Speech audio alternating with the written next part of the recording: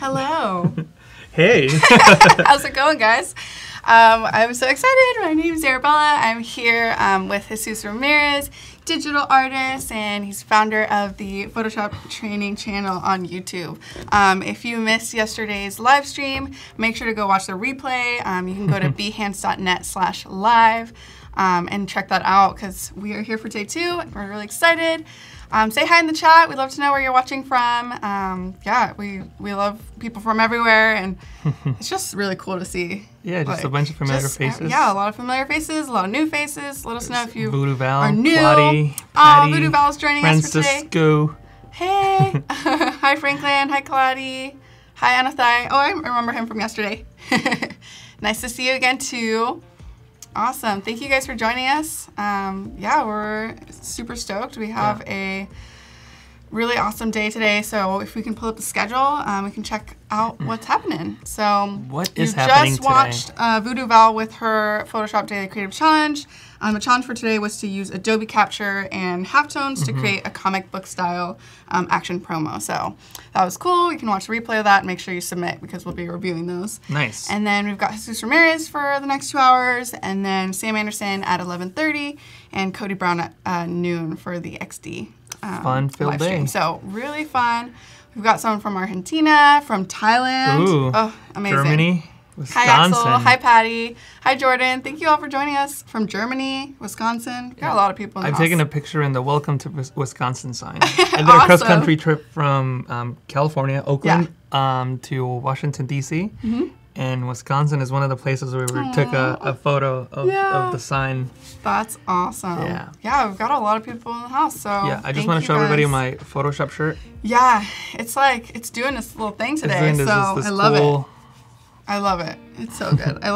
That's like the perfect image every time I know I'm like working on something. Cool. Thank you guys for joining us. Colombia. So, we're really excited. Michigan, Thailand. Yeah, so let's get into it. We do have a chat and win though about a half hour in, so make sure that you are active in the chat because you'll get a chance to win some stickers from Sticker Mule. Yeah, so just ask questions, be in the chat, talk to us if you just want to say hi. Anything you want to know from Jesús, he's here with us for the next 2 hours, so take advantage of that. Cool. So nice. Yeah, I'll let you intro yourself. Sure. That's always the weirdest part, talking about myself. That's why you're here. I know. Yeah, so my name is Jesús Ramirez. For those of you that don't know me, most of you probably know me from the Photoshop Training channel, which is my YouTube channel. This is what people are looking at on the screen now. It's a YouTube channel where I publish Photoshop tutorials. Yeah. It'd be weird if I taught something else, but I just called it Photoshop Training Channel, and I did like that's Microsoft awesome. Paint or something. But anyway, so if you guys want to check me out, you can check me out there. Yeah. Obviously. And he's popping up in some of the daily creative challenges. If you haven't seen him before, you probably have seen him there. Yeah, that's right. And I have another one coming up on the last week of the month. So do you get to create those like yourself, or do you have like a guideline, or how do you come up with those lessons? Yeah, me and a couple of the people who work here come up with the lessons. So yeah. That's cool. They're really fun. I've done, I think, 3.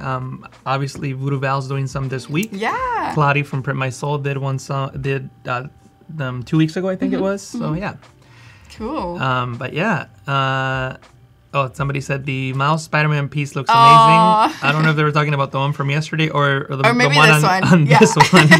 But yeah, if you didn't watch the stream yesterday, he was working on a really fun composite with his friend's kid, right? Yeah, who may or may not be Spider-Man. May or may not be Spider-Man. We don't know. We've never seen them both in the same room at the same time. That's what we know. Hints right there. So, but yeah, check that out if you want to see that composite come to life. So yeah. But we're working on some other stuff today. So yeah, it'll be a fun day. I'm actually curious to know, and please let us know in the chat, how many of you are familiar with Adobe Fuse? Adobe Fuse. I actually don't. Don't know. No. Yeah. All right. So if you guys enlighten me.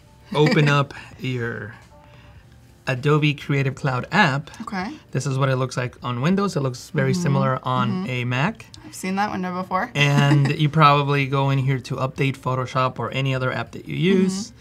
And if you scroll all the way to the bottom, you'll see this application called Fuse CC. Fuse CC. I've got a few people who haven't heard of it, so I'm glad that you're showing us all. Okay, that's super cool. This app is really cool. It works great with Photoshop. It allows you to create custom 3D characters for Photoshop. So it's super, super cool. Cool. And what we're gonna do today is I'm gonna take a 3D model and we're gonna work on it together. We're gonna ask people what they wanna see in the background, or maybe like what color shirt, you know, for the 3D model. We're going to apply, we're gonna bring that 3D model into Photoshop, and then we're gonna animate it and, you know, just make it look super, super cool. So for those of you that want to follow along, make sure that you open Fuse CC, or first of all, install it. If you haven't heard about it, you probably don't have it installed. So install it, and then we'll work with Fuse CC. Someone asked, is it for electricians? No, not electricians, but it's to animate, right? It's to basically 3D. Create 3D characters, and you animate them and composite them in Photoshop. Yeah. And actually, if you don't know what any of the Adobe apps do, obviously you have the title in a dark black font, but in a light gray, you can see what the app does. So for Fuse CC, you can see that this allows you to make custom 3D characters for your Photoshop projects. So that's what we're going to do today. That's exciting. And actually, Adobe has a really cool video on YouTube on what it does, and I'll just let me see if I can find it really quick. It's more like an example of it. I don't know if I'll be able to find it quickly enough, but it was a promotional piece where there was an American football player. This one right here. So I'm not gonna play the whole video, but you guys can check it out. It's called Predicting Big Game Moments with Adobe Fuse CC. So basically, you can take the app to generate the 3D model, which is what we're going to do. Apply dirt, all kinds of stuff to the 3D model. Then you can take that into Photoshop, composite the model like you would composite anywhere else. But since we're working with 3D, you also have the capability of adjusting the lighting, the position, and almost anything that you want. And you can create a composite that looks like that. So that's what we're gonna do today. We're not gonna use a football player. We're gonna use a zombie because Halloween is coming up. Halloween is coming up. I feel that. Is that anybody's favorite holiday? What are you guys dressing up as? Yeah, what should we dress up as? Oh my goodness. Cool. That's awesome. Yeah, so we're excited to see. That's what we're gonna work on today. Make sure to go follow his Instagram, JR from PTC. Yeah, thank you. Instagram JR for PTC. Yes. Check it out. Check it out. Go follow him. Give him some love. Yes. Cool. So yeah, I'm gonna open up Adobe Fuse, and that way we could just get started with the app. Ooh, we're not gonna spend. It's a super cool little graphic, right? Yeah. We're not gonna spend too much time here. I just want to show you guys how it works. So let me just make this window a little bit bigger so that we can see. Ooh. So the first step is to pick a head for a 3D model. Kind of just start building out somebody. Yeah. It kind of reminds me of like Sims. Did you ever play Sims? Oh yeah. I was a big, I played Sims and I also played Civilization. I was a big fan of Civilization. Awesome. When is Halloween? Is the 31st? Like 31st, yeah. So that's about in like 2.5 weeks, something like that? Yeah. Awesome. Yeah. Got someone wanting to be a character from the Tim Burton movie. Cool. So Alberto's asking if we're doing Adobe Fuse. We're just going to use it to create the 3D model, and we're going to bring that into Photoshop, and we're going to work on it from there. So we'll be doing a little Fuse and then mostly bringing Photoshop. it over in Photoshop. Yeah. Awesome. So the first step is to select a head. So we're going to work with a zombie, and that's what I want for this. Yes. Love it. So you can just click on the head that you want to use. You don't have to use the zombie in your project. You can use whatever you want. But once you select the head, you can see it. The detail in this. It's so crazy because you can click and drag and rotate and see. Oh my gosh. The zombie, and I could click on parts of his face and you see how I'm dragging drag it. Yeah, see and that? Make it. Oh my gosh, that's really cool. So what a unique tool. Super cool. You can spend hours, of course. Fine tuning your zombie any way that you want. I'm not going to spend too much time because I want to get into the Photoshop. But you can definitely do this, spend time fine-tuning it as much as you want on your own time. Then you can select a body. I could select any body that I want, but I'm gonna stick. Maybe we should do like a really built zombie. We'll go into the zombie. I like how they called it male fit zombie. Wow. Not like fat zombie or out of shape zombie. Oh. But anyway, so you can do the That's same thing fun. here. You know, you can drag, you know, pieces. So technically, you could turn it into a fat zombie if Yeah, you there you really go. wanted See, to. there you go. Okay. Oh man, I don't know what I did there. Oh no! Let me undo that. Too many humans, too many. Yeah. Oh, everyone's really digging the fuse. That's So awesome. then, That's what's cool about Adobe products. You can like use different ones and like bring it into Yeah. Photoshop or wherever you're. Exactly. You know. And with the Creative Cloud, they'll sync with each other and work great with which each is really other. cool. So I'm just gonna go ahead and click on the zombie body parts, right? So now we have our zombie. There he is. He looks like the Redeemer in Brazil, which I would love to go see, but I've never been. So you can click and rotate and check out your zombie. Again, you can just hover over the different pieces, and you know, maybe he's been doing a lot of calf races, so you know. Yeah, it's got. Now he's got big Fit. calves. Yeah. Fit. But anyway, so there he is, right? And you'll notice these buttons right up here. Mm-hmm. So I can go into clothing, and now I can give him a shirt. See, Oh, cool. There's tops, bottoms, shoes, hair. So all this cool stuff. So what kind of shirt should we give him? A dress shirt, maybe like a firefighter Oh my jacket, or maybe he's a cop. You know, Maybe a cop would be kind of fun. Okay, so we'll do a cop. Oh my goodness. And now he's got a cop shirt. And now we can. How cool. You can leave him without pants, but I think he should be wearing pants. Yeah, probably. So let's go to the bottoms, and then you can select the different kinds of. A lot of fun options. Yeah, a for lot sure. of fun options. Then you can scroll down. If he's got a cop top, then maybe the police uniform pants will be the way to go for the bottoms. So Yeah. So yeah, so Very cool. very cool. Now the cool thing about this is that you can also go into the textures. Right here where it says textures, you can click on a body part. Okay. So now we have the texture for the cop uniform.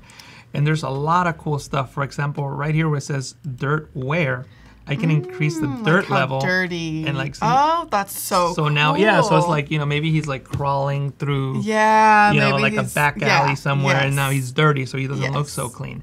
And again, there's so many different controls. We That's can spend incredible. all day working on this. And the cool thing about this is that different 3D models have different options. So for example, this you see how this one says dirt wear badge? Badge. So then the badge could have a different level of dirtiness. Dirtiness, yeah. So I could zoom in so that you guys can see what I'm doing. And I'm zooming in by using the mouse wheel, by the way. Okay. And I'm just gonna, it's a little difficult to navigate sometimes. And there it is. I'm trying to get it. Where is it? I'm trying to get the dirt. Anyway, That's cool though. you can see, trying to go back to the badge. There it is. You can see how the badge Yeah, changes it's starting to when get I- a little when I adjust it. But anyway, so very cool. that is the gist of it. I guess I'm gonna make his pants dirty as well. Yeah. Let me go into the dirt wear and increase the dirt level. Anatha is asking, can we record movement of 3D to video? Not with Photoshop or Fuse. So Yeah. so what we're gonna do with this app, the one that I'm working on now, all it allows you to do is to Just create. the 3D model. Characters. That's Got it.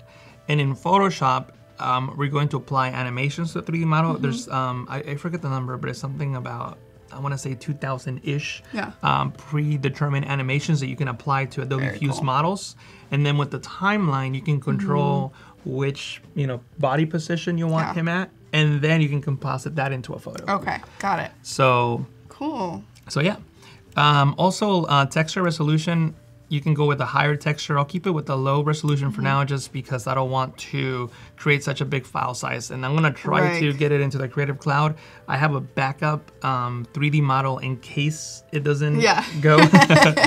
But I'm gonna keep the texture resolution Cool. low. Also, I wanted to show you that there is a setting here. Here we go, the fabric. You can change the color of the fabrics. See this pants? Yeah. So maybe he's wearing red pants or whatever color you want. Yeah. So you can change it up. change the color That's of awesome. anything, change the texture. Like I said, there's so many options that we could be here all day So much just talking. customization. Yeah, just talking available. about the Yeah. options of just his pants. Yeah. You know, so we obviously don't want to do that. But yeah, so you can always come back and make changes to his body. Remember how I was hovering over his body and clicking and dragging? You also have control over them with these sliders. See that? Biceps, big, small. That's cool. You know, so I can See how his I biceps see are that. getting bigger? Yes. So you have that same control with the sliders or just by clicking and dragging directly over the body part. Cool. So yeah. Very exciting. Hi, Valder. Good afternoon to you. Hi, Michelle. Thanks for joining us. We're here with Jesús Ramirez. He's showing us a couple of things on Fuse, which is a program that can allow you to create some 3D characters. Yeah. And so we're going to be bringing that over to Into Photoshop. yeah. And that's going to be cool. And then that's the next step. How do we bring this into Photoshop? Well, are you able to save these characters within Fuse? Yeah, you can save them within Fuse, so you can go into File. So that you can access them whenever and bring them over to Photoshop. So I'll do that now. I'll go into File, Save. I'll just save it on the desktop. I'll call it Cop Zombie. Save it. And now I have my Fuse file. Thank you for that. I should be saving often. We talked about that yesterday. Don't want something to shut down on us on accident. Yep.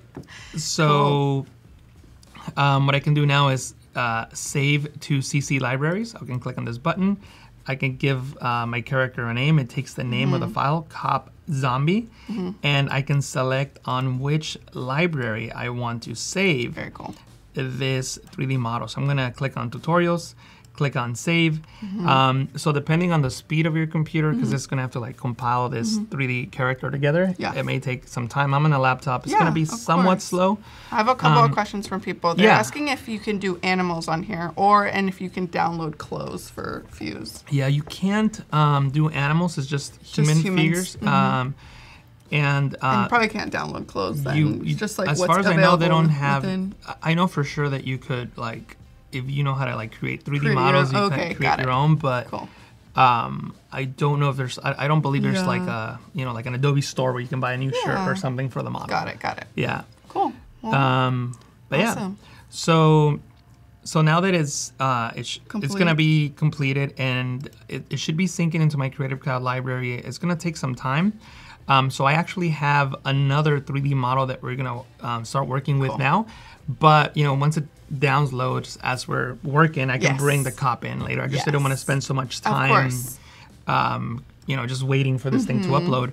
Also, I didn't know what we were gonna go with, so it's not gonna be the same exact zombie. He's not gonna be wearing a cop uniform, but I have my zombie here. Cool. So in your Creative Cloud library, if you have your assets organized by type, you're going to have a group titled Models, and that's where you'll find your Fuse 3D model. Oh, cool. You can have more than one, obviously. I just have one here. And you can click and drag it onto any Photoshop document. Okay. And there he is. This is the one that I saved ahead of time. That's so cool. Again, we don't want him to look like the Redeemer. So what I'm going to do is I'm just going to select this 3D layer and click on the skeleton. And you'll notice in the properties panel, we now have animations. So we can animate him doing whatever we want. So let me just remove the word zombie from the search so that we can just see all the different animations. So you can see that we have 123 pages worth of animations, and you can apply them to your zombie just by clicking on them. So I can click on the animation, and there he is. Now he's dancing. And if you go into Window and Timeline, you can scrub through the animation. So now we have our zombie dancing. That's super cool. See that? That's so cool. He is a very good dancer.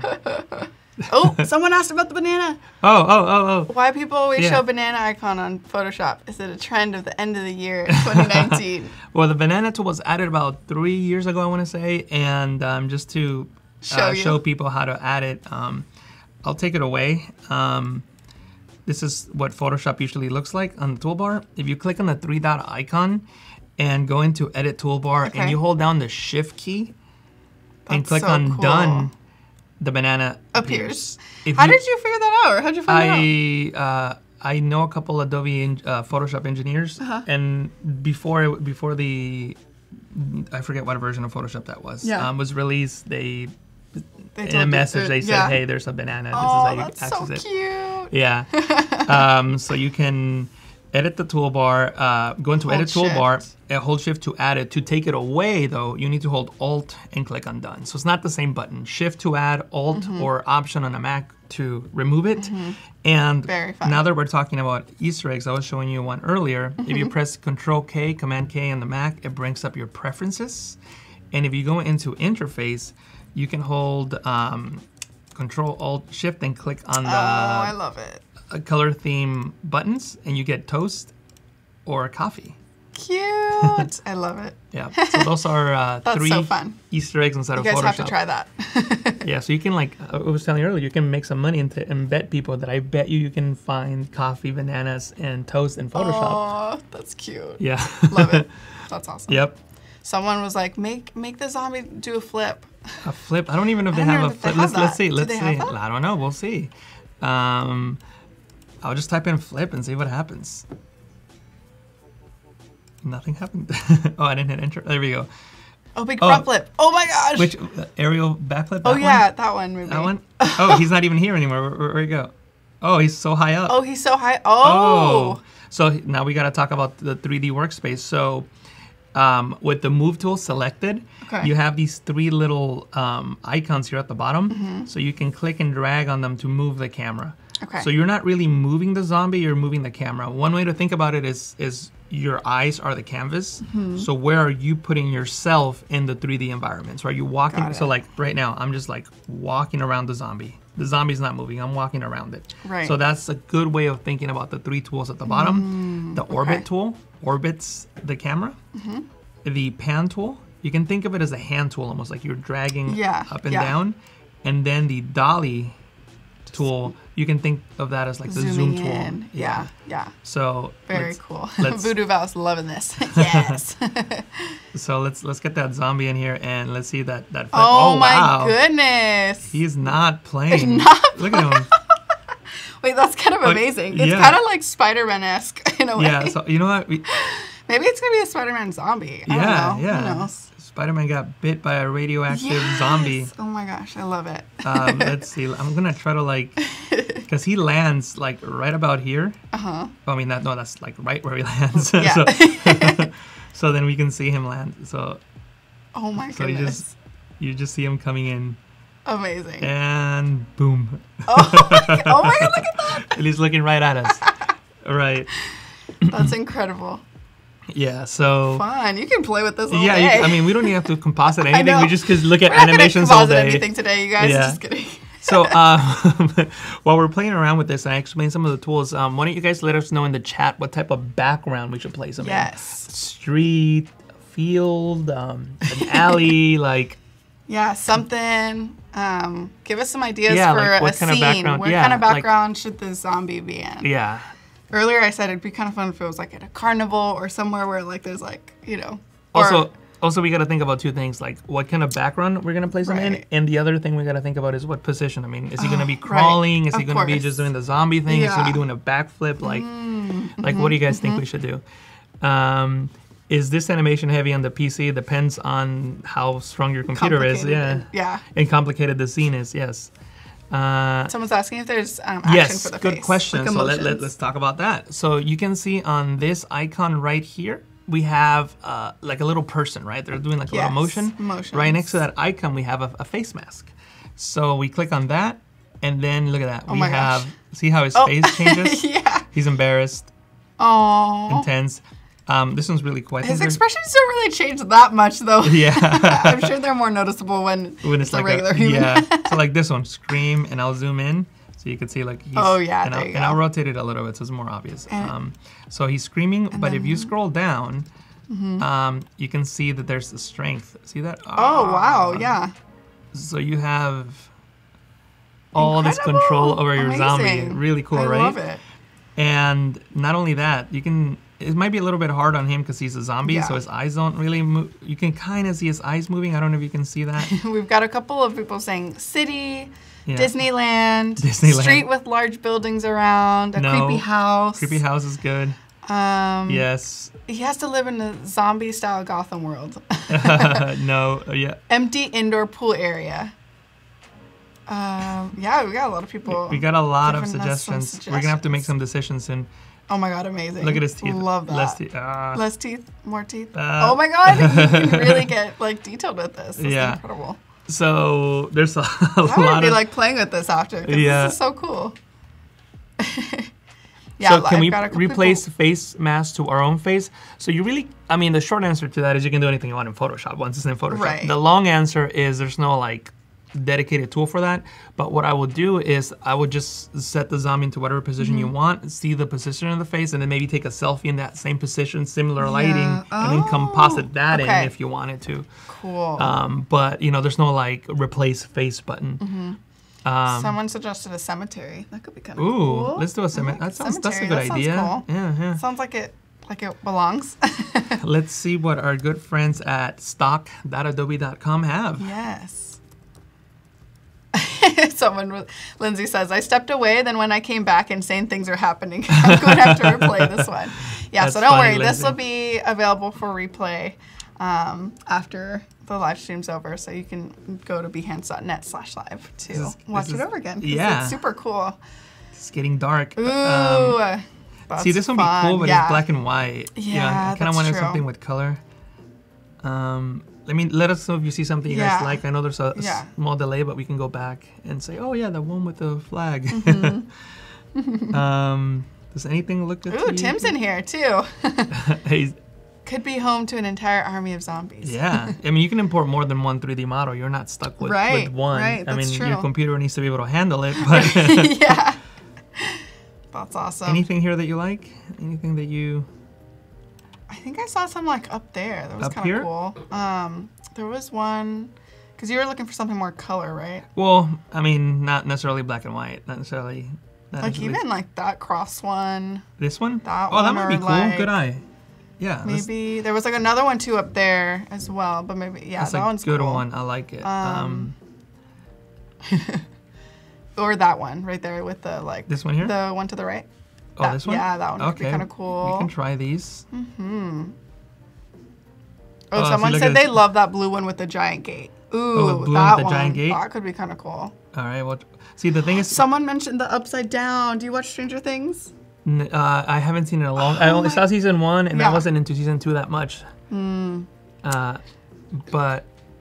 that could be a vibe. What is the Upside Down? I vaguely remember, because isn't it like particles and stuff? It's like the upside down world. Like everything's a little like funky. Yeah.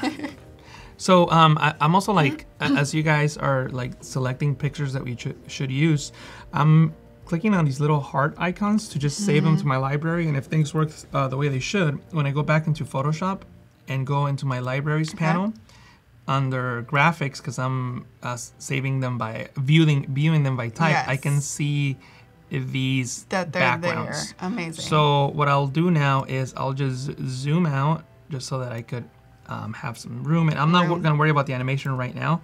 I'm just going to close it. We can change it later if we want to. That's another advantage. We can always come back and change. Yeah. I'll save in case something happens. Yep. There it is. And I'm going to go into my layers panel. And we have the 3D layer. You can tell this is a 3D layer because we have a little cube on the bottom right. And what I'm going to do now is just drag in one of the backgrounds. So which one should we try first? We got the one with the big gate. Yeah, that's fun. All right, we'll try the one. All right, so we'll try this one first. Cool. We're just under 1 minute until chat and win, so make sure you are saying hi in the chat, or or if you have any questions, maybe ask them after the chat as well too, because the chat always like goes so fast. Oh yeah. During that time. So maybe we should think. That already looks fun. We should maybe think about what we're going to ask them, because the next step is a little complicated, and we definitely cannot do it in 20 seconds. So what would be a good question? Maybe what they'll be for Halloween. Yeah, what are you guys dressing up for Halloween? Do you have any ideas? I just watched that show Euphoria, and now all I want to do is put glitter on my like eyelids and like or like a space like cowboy or a space girl. Okay. It'd be kind of fun. Just do like little buns. That should be cool. Cool. All right, so we are going to chat and win. Say hi in the chat. You get a chance to win some stickers. Yeah. What are you dressing up as? Let us know. Yeah, I need some ideas. I have no idea what I'm going to be. Yeah. Are you going to any like fun Halloween-like events or parties or anything? Not if I don't have a costume. I don't wanna... That's true. Give them ideas, you guys. Yeah. Cool. All right, we'll be right back.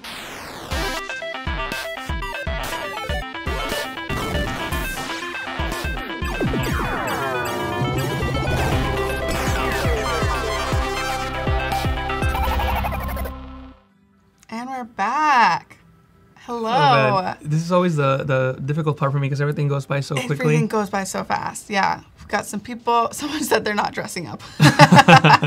Wait, does that mean they're not? Charizard. Someone said Charizard. Oh, nice. Someone said there'll be a bunny. I want to win stuff. I want to win stuff. Not dressing up. We don't have Halloween in the Netherlands. Maybe you can start it, Michelle. Maybe you can just start it. Yeah. Just do it for fun. Yeah. Ooh. Awesome. Hello. Oh, we've got some emojis like going on. Rock one. I don't know what that is. An alien. A Charizard cosplay. That's awesome, you guys. Skeleton. Oh, Wednesday from Addams Family. That's a good one. I love. That's like a classic. Claudia said she'll be Super Mario and I could be Luigi. Oh yeah.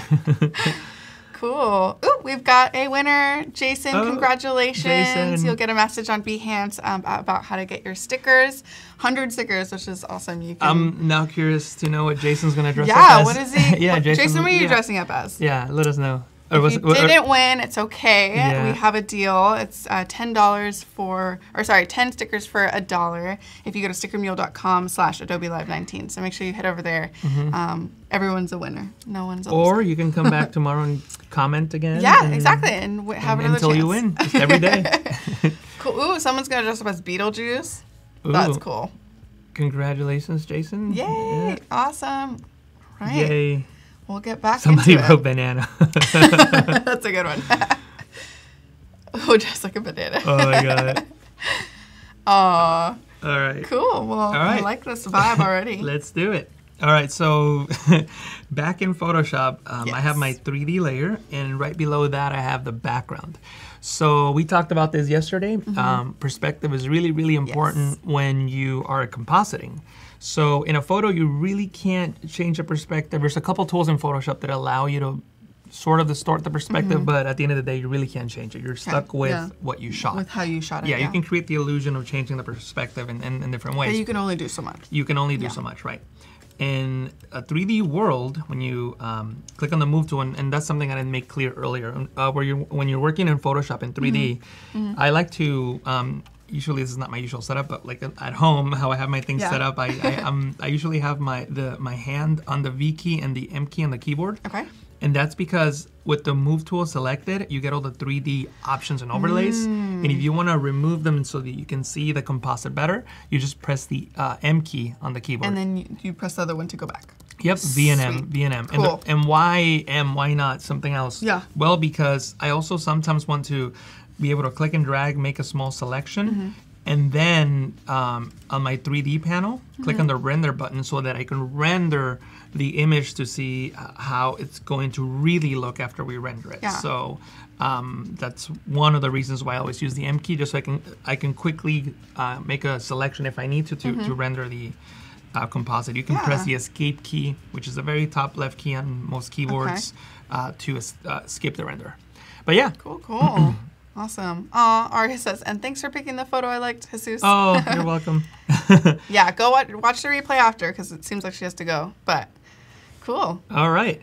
So how do we match the perspective on this scene? Yesterday, we were working with a photo of my friend's little boy, Alex, and he was, or Spider-Man, excuse me. We don't know if it's, we don't know. We don't know. We don't know. So he's standing on a wooden floor, and you can see the planks, the lines, the converging lines, and you can follow those to a vanishing point, which will lay on a horizon line. Yeah. In 3D, we don't have to really do all that work because Photoshop does it for us. You can see that the zombie is on a grid, and you can see this line back here. Yeah. And that's our horizon line. Cool. So what we need to do is just match the horizon line to the horizon line of the scene. In this case, we don't really have any, you know what, the photo that we brought in looks like a composite, so I don't know if the person who composited it together really had perspective in mind. Yeah. But I'm just going off by the visual clues that the person left. It looks like the horizon line, which is where the ground plane meets the sky, will be like right about here. Yeah. So that's what I'm gonna go with. So that's the one downside of selecting photos that have been composited, that you don't know if the person who made the composite had this in mind. Yeah, but of course. Technically speaking, this is more or less where the horizon line would be in this scene, and then you can adjust it accordingly. So then we also didn't talk about these control handles. If you can see these control handles here with the zombie. So we talked about the control handles on the bottom left-hand side of the screen. These guys, those control the camera. We described it as yourself. Where are you looking at the 3D model? Yeah, the zoom, or if you're going around it, or... Right. Yeah. So then these controls actually control the 3D model itself. So now the zombie is moving. You're not moving. See that? Okay. So then the little point drags the zombie in that axis. Also, watch what happens. If I click and drag him up, now he's floating, right? Yes. So he's like a flying zombie. But what if you want to get him right back to that ground plane? One thing that you can do is go into the 3D layer with the 3D model selected, the one that's got the little bone. You can go into the properties panel and then click on this icon here, which is the coordinates. And you see this button that says move to ground. And he moves to the ground. Cool. So if like right now, I think I need to scale him. If I needed to make him bigger, and you know what? I made him too big. He's going into the ground. You can see that, right? Yes. Where his arms, if I hit move to ground, he moves up. Oh. Or maybe I need to make him smaller, right? Right, yeah. Move to ground. So, That's awesome. That's a really important button so that you can always have your 3D model on the ground plane. And the reason that you want them on the ground plane is because there is an interactive 3D light, and you want the 3D light to affect the ground. So if you manage to get the right perspective and match the ground, when you apply the 3D light, it'll look very realistic on the actual ground that you really cool. place them over. So it's super awesome. cool. Yeah. William's like, I need to be on Behance more. So many answered and questions and dope techniques. Awesome. Yeah, you're watching a good stream here with Jesús Ramirez. He's a Photoshop wizard. Cool. Yep. So I'm just trying to figure out what I should show next in terms of something very important is that when you're controlling your 3D model, something I didn't mention is you can rotate, and then you can scale on a single axis, so you can make them like super stretched out. We don't want to do that. If you want to scale something proportionately, what you can do is click on this center cube, the yellow one, and then you can scale proportionately. See that? Wow. Also, here's a super fun trick. Look at that. I'm scaling the actual handles. You can kind of see it better. Yeah, so you can see it better. So if you want to scale the 3D overlay, you can hold the shift key and then drag on the cube. Not holding the shift key would just scale the 3D model. Holding the shift key will scale the 3D overlay. Very cool. If you can't see it, if it's a little too small, just hold shift, click, and drag it. That way you can really start rotating the different... start really messing with it. Yeah, messing with the different controls. Very cool. So pretty cool. Actually, it looks kind of funny like this. Yeah, it kind of does. It looks like he's like almost like a dog about to like a gorilla or something. I don't know. Yeah, so funny. Anyway, so there he is. So if we wanted to place some on a different background, I'm just going to show you. Just see it. Just to show you the same technique with different backgrounds. So this and then you're playing with different like planes and see what looks better, right? Because one photo may be better, but does it work for the composite? Sometimes not. Yeah. How do you determine what's that process for you like when you're kind of compositing or figuring out what images will work for, what are you thinking about? I usually have something in mind, and I'll do kind of what we did earlier where I'm either a lot of times, I'm a big fan of Adobe Stock, so I go into Adobe Stock often. So what I'll do is what we just did, just start clicking on little hearts. Clicking on things. On the little hearts, save the ones that I think will work into my Creative Cloud library, and then kind of do what we're doing now, swapping out backgrounds and thinking, oh, this would be cool because now I can place, like a flare here or something. So that's basically the process. Nice. And we'll do the same thing here. Again, this is another composite, so I don't know if the person was thinking about perspective. But there is, the perspective is suggested here. So then I can just click and drag this down to play somewhere he needs to be, like right there, and I can move him and maybe rotate him, and now he's like, you know, just coming through, just like crawling, you know, Yeah.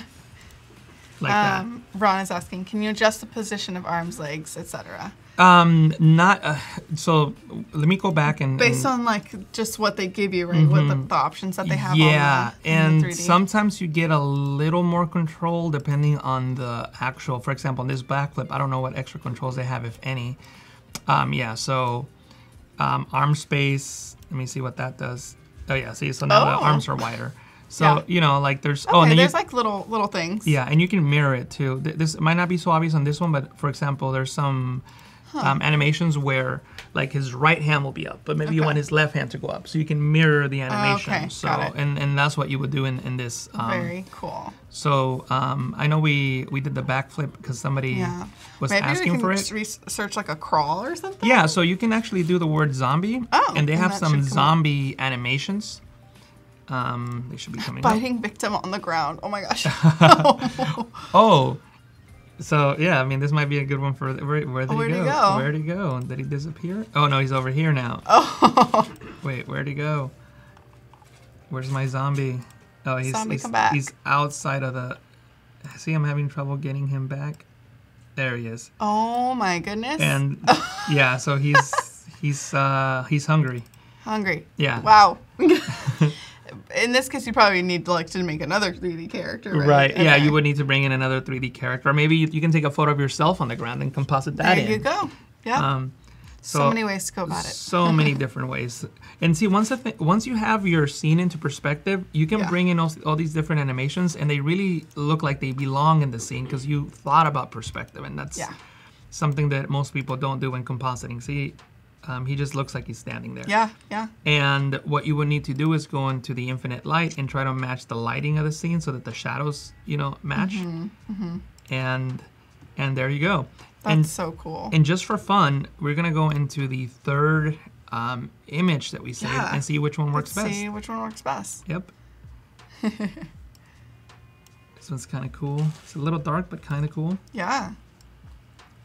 So this one is brings in another interesting challenge. So the photo is rotated, so the horizon line wouldn't necessarily be straight up against the background. It would actually be tilted a little bit. Yeah, it's a little tilted. So what we would need to do is match that as well. So I would try to get it in as close as I can into position, and then it's it's probably easier to just go into the let me think about this, the current view camera here. Go into properties, click on this icon, and then start rotating the different there you go. Controls. Yeah. Something like that. Very so cool. that the perspective also matches with the camera. Something I didn't mention earlier that I should mention now, if you're on the current view, you can click, and I should have done this earlier, I didn't think about that. You can click on this camera, and what you can do is you can click on the drop down and go on save, and I can just call this, for example, sample 3, right? So now that camera is saved. And if I were to go back and say, okay, what's the camera for this one? Let me just reset it. And actually, that's not too bad, but not where I want it really. So maybe like right there. So I could save this one, and then. But then you can pull up that sample. Yeah. And it'll go. Sample. Oh, so you can save all the different. Right. So then if I'm like, you know what? I don't want this one. I want this one again. I can go back into sample 3. Oh my God, and amazing. The camera moves. So you can have, and I should have done that with every single step. Just save the camera, and then you can move between different. That way you don't have to keep going back in there and changing it up. Yeah. Exactly. Definitely. And the cool thing about this is we'll use this one for now just because we have a lot of elements to work with. So I actually want to place them behind one of the tombstones. So obviously I can move them in 3D space, right? But moving them in 3D space doesn't necessarily mean that he's gonna go behind that tombstone, right? Right. How tall are you? He'd probably be about that tall if this were like a real thing. So there he is. Actually, that might be too tall. Let me see. Something like that, right? Yeah, something like that. So especially if he's like further back too. Yeah. So maybe he's coming from. You know what? Now I think it should be smaller. Yeah. Anyway, but that's the great thing about Photoshop, right? You can keep adjusting it as much as you want. Yes. So now that I have As long as you're on layers. Yeah. Yeah. So now that I have my zombie there, he's, you know, coming out of the tombstone or whatever, I can actually use layer mask, right? So I can select that layer. I can just make a selection. Oops. I'm using the quick selection tool, holding Alt to subtract from the selection. And I'm also going to do the same thing here, just so I can select this tombstone. Tim's asking, how do you match the size of the zombie? How do I manage the physical, or wait, what's it called? How do you match the size of the zombie? So if I really, really want it to be super accurate, what I would do is I would figure out how tall a tombstone is on average, and then try to match it to the zombie. But yeah, he's like by eye. Yeah, I guess you can kind of like. I mean, you can eyeball it most of the time. Yeah. So then, what I'm gonna do now is just hold Alt and Windows Option in the Mac and click. You see how the layer mask hid those pixels? But what I'm gonna do is I'm actually gonna unlink the 3D model from the mask. That way I can, you know, control him, and then he should theoretically stay behind the tombstone. And I'm also gonna right click and just license the image because I like this design. So I wanna remove the watermark and just work with the high resolution version of the photo. So I'll do that. Cool. And see, it'll worked take instantly today. So yesterday we had some issues, but today this is how it should work. As soon as you click on it, you should get the full resolution version. That looks really good. So there it is. I like it. So what we can do now actually is even drag him further back and just show you guys atmospheric perspective, right? So like when you're compositing something, and this is probably too big, you know, like make him a little smaller, move him to the ground. So we have our zombie just coming out of the back there, you know, just walking towards us, right? That's so cool. But oh my gosh. The problem is that, you know, he's got too much contrast. We talked about this yesterday. We can create a black and white adjustment layer and then just try to match, you know, with a levels adjustment layer. Clip it to the layer below. So a levels adjustment layer allows you to control the luminosity of a layer. And then you can clip it to the layer below, create a clipping mask, which means that the adjustment layer will only control the element directly below it. You can see this little arrow here. So this is saying, I'm only going to control what's below me. Yeah. Very so then I can just tell Photoshop how, you know, dark the darkest pixel should be, how bright the brightest pixel. See, because I think he's too bright there. A little too bright. Yeah, so maybe it needs to match his environment a little bit better. So the lighting wise. Exactly. So I can keep, you know, making these adjustments. And here's another thing I'm going to mention, but I'm just going to disable this for now. So this is before and after. And see, it just looks a little better. A difference, When you're working with the levels adjustment layer or the curves adjustment layer, whichever one you prefer to use, I think levels is easier for people who are just starting out, but overall I prefer the curves adjustment layer. Got it. So if I were doing this on my own, I probably would use the curves adjustment layer. Cool. But it's just more difficult, and I'm not going to go through like the whole process, but basically one thing I want to point out that both for curves and levels, and I'll make an extreme adjustment to prove my point here. Let me see if, I don't know if this is going to be the best image for this. But yeah, I think it'll work if I make it super bright. So when you adjust the luminosity of an image, you also adjust the saturation. So look what happens when I change the blending mode to luminosity. See that? Luminosity? Normal. So with normal, I also increase the saturation of my background. You don't always want to do that. If you just want to control the luminosity without affecting saturation, you have to make sure that you change the blending mode to luminosity. So see that? Got it. See how now I'm just controlling the luminance values, but I'm not really making it any more saturated. So that comes in handy, because what if you don't want the colors to be changed? And it depends. It's up to what you want. And to be frank with you, in a lot of cases, you know, if you just make a small, little, tiny adjustment, it's not going to make a difference. Right. But if you if you're doing major adjustments where it's going to be obvious, and also some people just want like total control of everything, you know? Yeah, of course. So, and that's Tim how I am. actually has a question. Yeah. He says, what is the current image resolution? Do you have to change it if you start with the watermarked version and license it later? What is the current image resolution? Well, the image resolution is based on the document that I created, and I brought in the Adobe stock as a smart object. Okay, got it. So I guess Yeah. it would be a little bit different if I would have. No, but I mean, I guess you can't really do that because I was gonna say if I would have started with the watermark version, one of the only ways of doing that is just by double clicking on the watermark version, and now I'm stuck to this resolution. Right. But look, notice this thing. This is not a smart object, so the asset will update on the library, but it wouldn't necessarily update here because this is not the link to. Yeah. You know, the smart object. To the smart objects, yeah. Yeah, Of course. so it'll be whatever the document size is that you created. Betty is also asking, without the mask and image being linked, which does the clipping use? So the clipping has really nothing to do with the mask. I'm assuming this is the question. So if I don't answer it, then please ask me again. So the reason that I unlinked the layer from the layer mask is so that I could move my layer, wrong layer. I could move this if I wanted to. Actually, in this case, to be honest, it really doesn't matter because it's a 3D model. Right. But in my mind, I'm always unlinking things because here, I'll duplicate it just to show you why my mind wanted to unlink it. So I'll duplicate that layer. I'll delete the layer mask. I'll rasterize the 3D model so it's no longer a 3D model, it's just a regular pixel layer, right? So if I were to create a layer mask to hide the tombstones, and I decide, you know what, I want to move my zombie somewhere else. Notice how he's missing half his body, right? Yeah. But if I unlink the layer to the layer mask, now I can move him and the mask stays. So it's so that I can have that flexibility. With a 3D model, you don't really have that issue, but right away in my mind, I'm thinking I want to be flexible to move it around. So that's why I did it. Yeah. Cool. But I'll delete this layer and I'll keep working. Thanks, you guys, for the questions. Yeah, this is awesome. Any questions that you guys have, let me know. Yeah, it looks like people are getting some good tips. Cool. Yeah, they really like the luminosity blending mode. That's awesome. Cool. So actually, you know what? I don't think I did a good job on the mask. Oh. So let me just fix that a bit. So with a layer mask, white reveals, black conceals.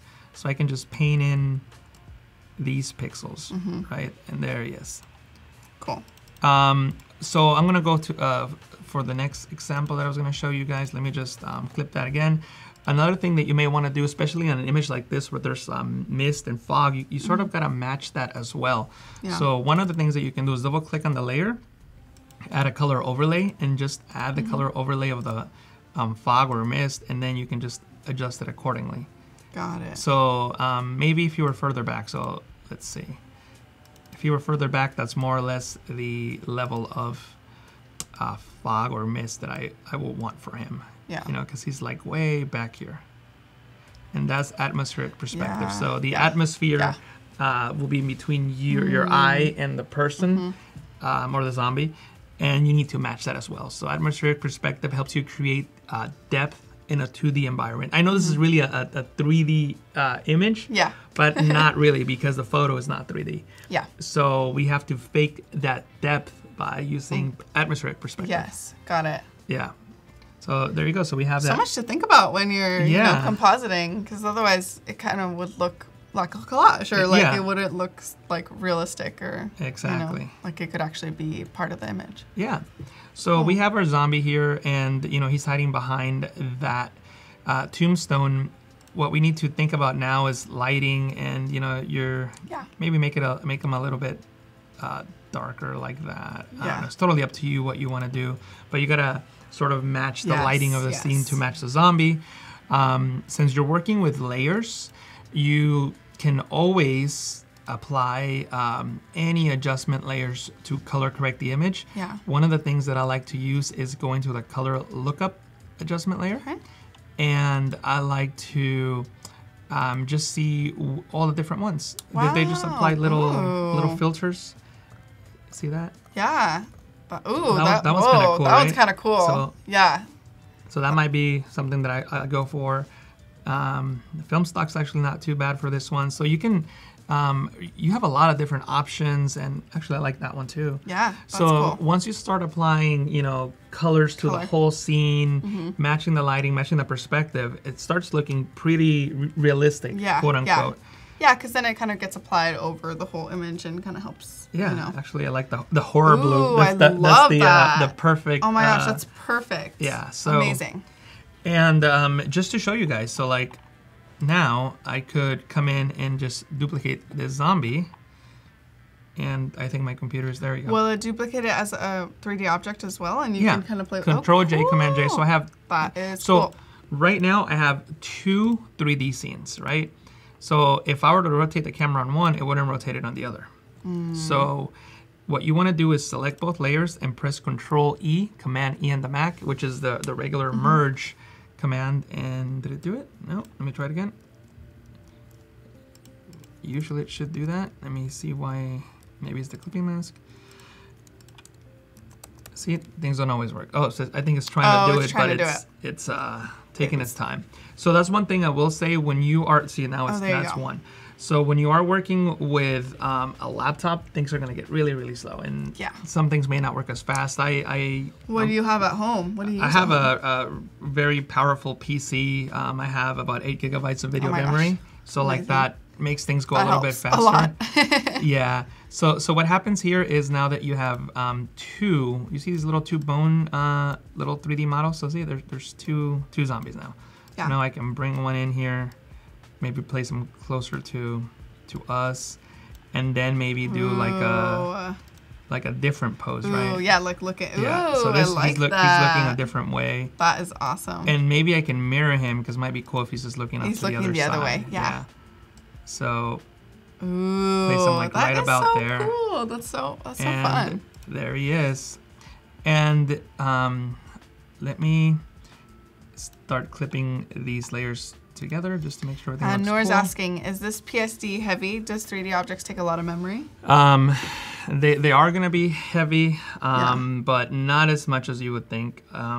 Because there's actually a 3D file that this is referencing to, which is in the library, and that thing is probably, I think it was when I did the export, I think it was about 60 megabytes or something like that. So I recently did a Photoshop file where I exceeded the amount that I could save it as, and I was like, what is that? 3 gigabytes or 2 gigabytes? I don't remember. 2 gigabytes, yeah. And I was like, wait, how do I save this? So my biggest Photoshop file ever has been almost 5 or 6 gigabytes. I think no, 5, almost 5 gigabytes. And was it that one composite with for Adobe? Yes. Yeah. That one. Yeah. And when you go past 2, you need to save it as a PSB, Photoshop big file, PSB. Wow. And you can only do 2 gigabytes in a Photoshop file, but it's not a big deal because usually it doesn't. It's not more than that.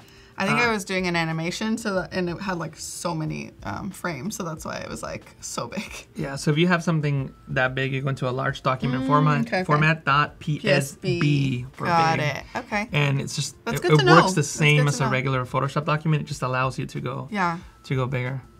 Yeah. Cool. Cornelian says, crazy. Photoshop never did this stuff back in the day. Nice work, Adobe. Aw. So it's here now. So yeah. So now, actually, just thought about one other thing I wanted to show you. So we apply the Horror Blue 3D LUT. It's a color lookup table. And maybe you like the color, but you know what? It's too dark. I like the luminosity of the original one better. What do? Blending modes. So blending modes allow me to just apply the color, which is the hue and saturation, but the luminosity of the original.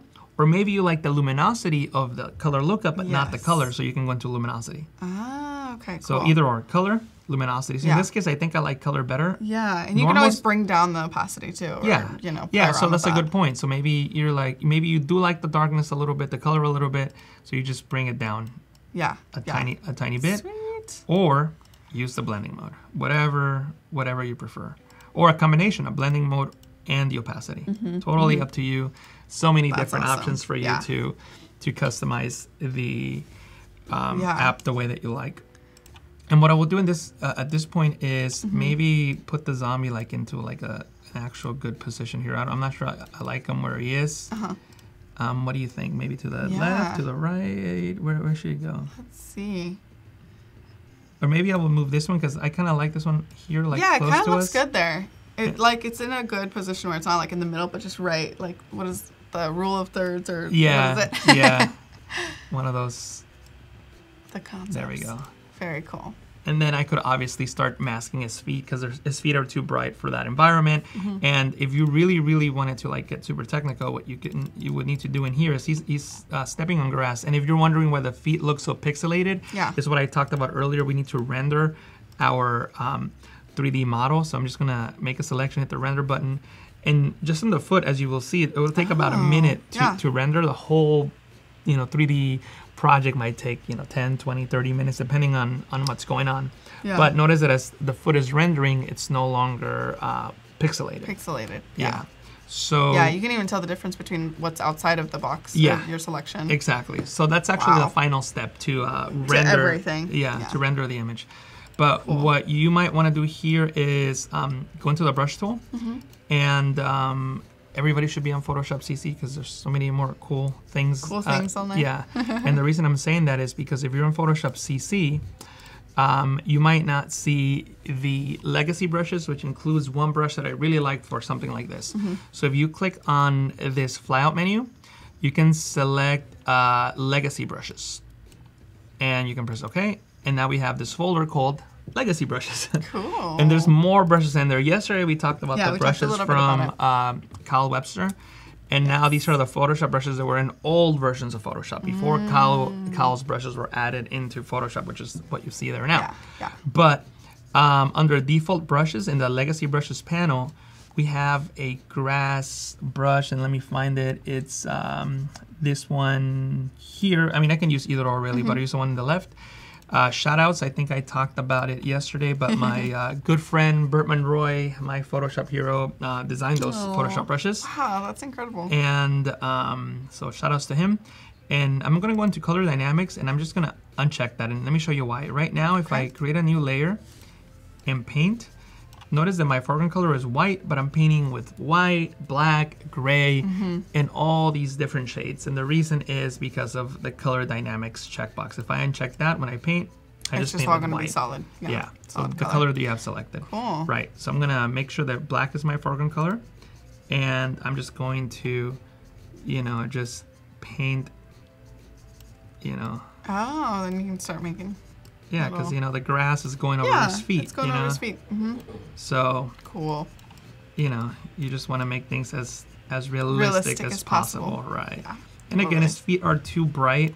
So what I would do for something like that is maybe, there's a lot of ways of solving these problems. So probably what I would do is I would use another levels adjustment layer, maybe darken up his, the brightest pixels are maybe that dark. With the layer mask selected in the properties panel, you're going to see this invert button. If you click on invert, it just hides that effect. And I can just paint it with the brush tool, and I'll use a different brush because now I have this the grass. Yeah, I'll just use a soft brush, and I'll paint with white to reveal the effect. So I'm just, making his feet just a little bit darker. So again, so that it matches the scene better. Yeah. So these are all the little tiny little details, nuances little and details that you have to think about when compositing. Yeah, of course. So you could spend a lot of time on all this stuff. Oh, for sure. For sure. Direction of the light, where just everything, the colors, things that match, especially when there's light coming from behind or whatever, or a color coming from behind. Yeah, all kind of how you did yesterday with the Spider-Man. Yeah. So now that you mentioned that, why don't we do that? So I don't know if this scene requires it, but I created a new layer.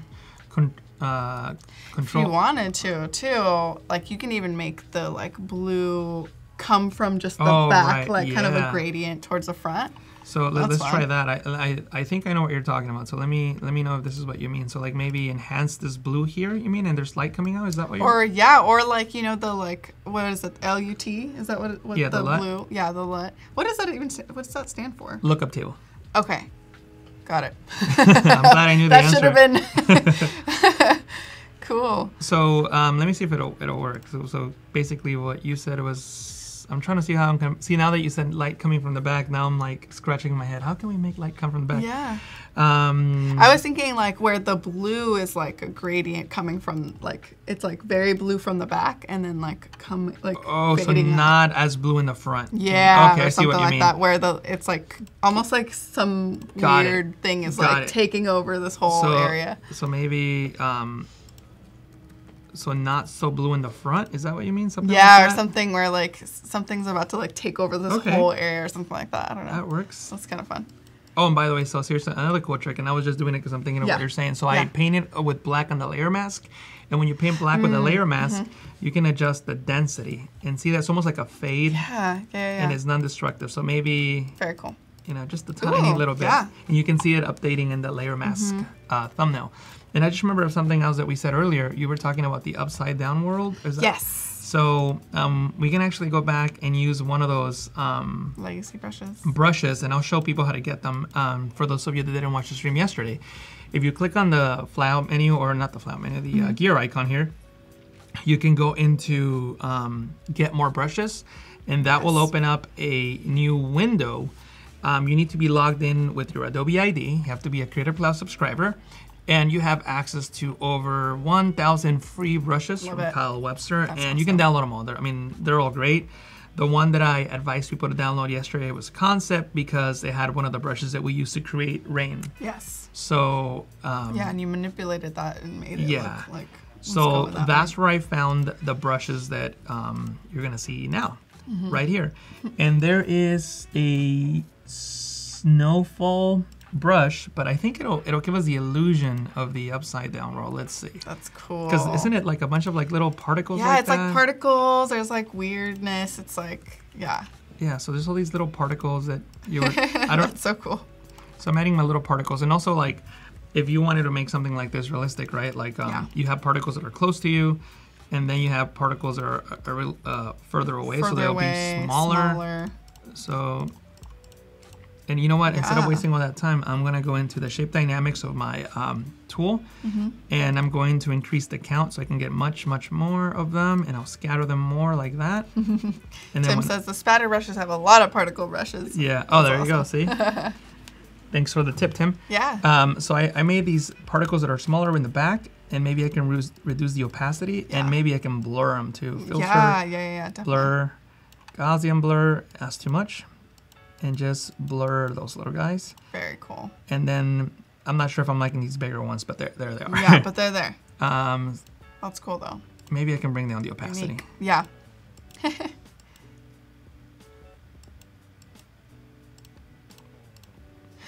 Alberto says new Resident Evil cover. Yeah, I used to love that game. But yeah, and the other thing you were talking about that we did yesterday, again, just to give people options for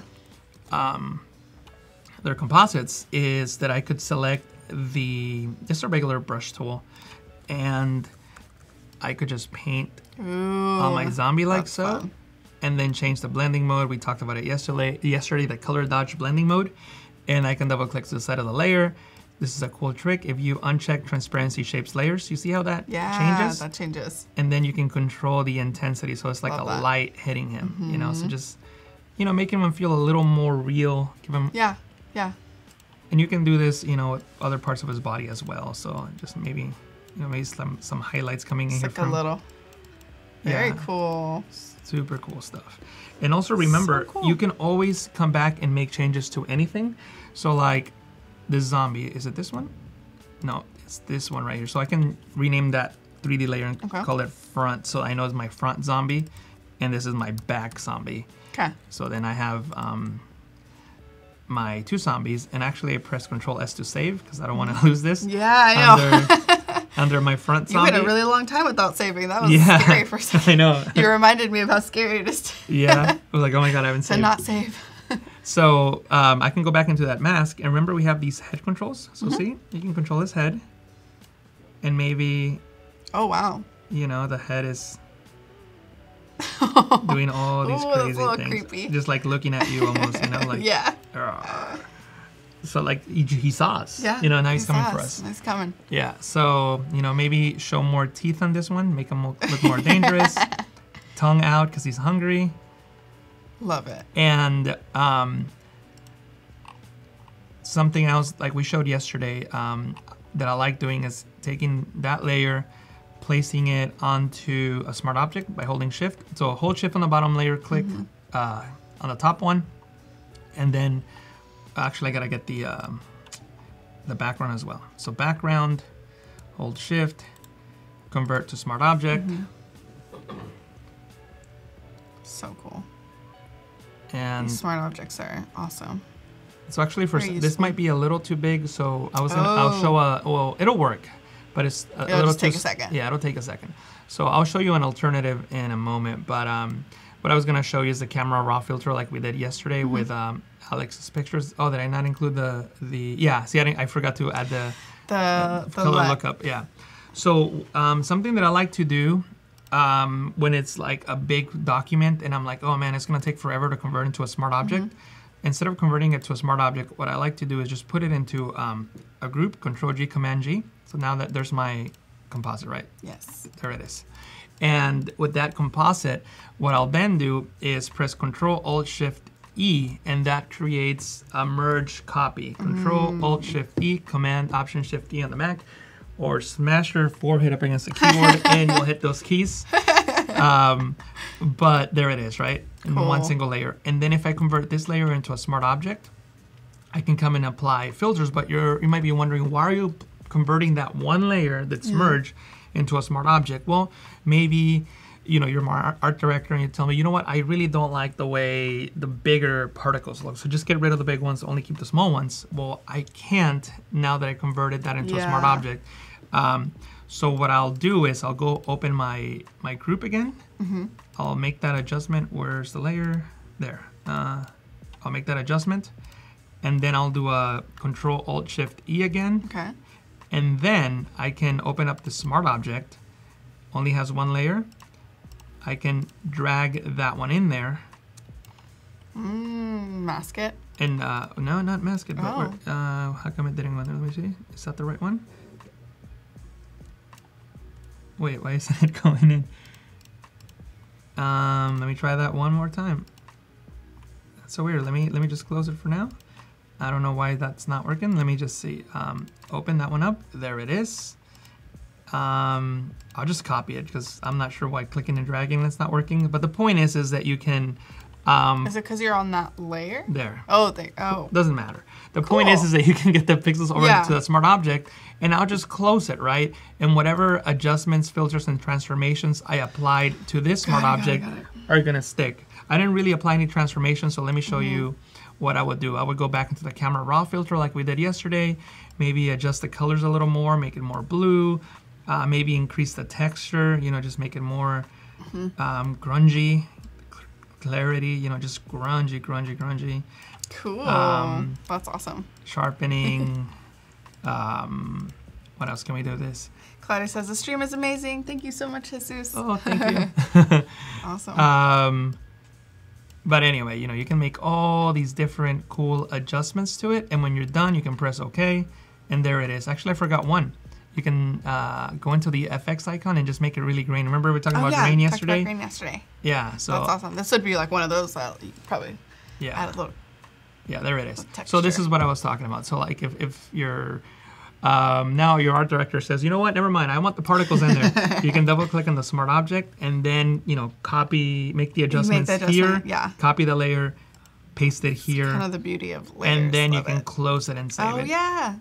And the only reason we did that is because when it worked in this project. It took a little while, but it still took a while to convert it into a smart object. Yes. But if you work, for example, me with that almost 5 gigabyte document, I wouldn't be able to convert that whole thing into a smart object. Yeah. It would my computer would probably just blow up 5 gigabyte. Yeah.